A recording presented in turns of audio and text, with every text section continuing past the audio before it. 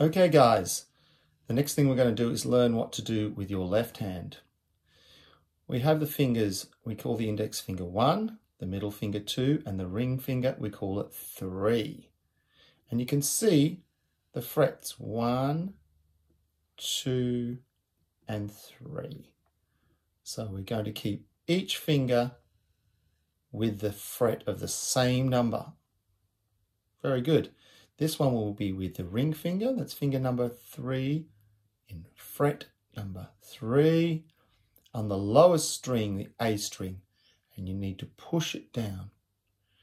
Now we need to also use the thumb at the back so that it gives us a bit of strength because we're going to be pushing against that. Good. And that is a C chord. A C chord. Now it's the same with the right hand. 3, 4, strum. 2, 3, 4. 1, 2, 3, 4. 1, 2, 3. Last one. Well done, guys.